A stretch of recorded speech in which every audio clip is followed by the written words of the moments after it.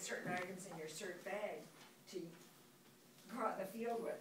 And when I look at mine, and I'm gonna let you look at this on your own, as far as bandaging, you know, I don't have a whole lot.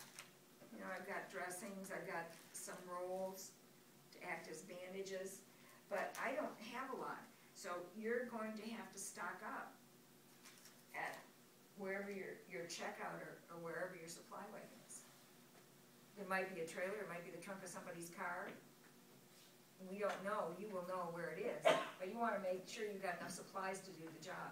I feel like I need more in my kit. And I have both a fanny pack and I have the kit on my back.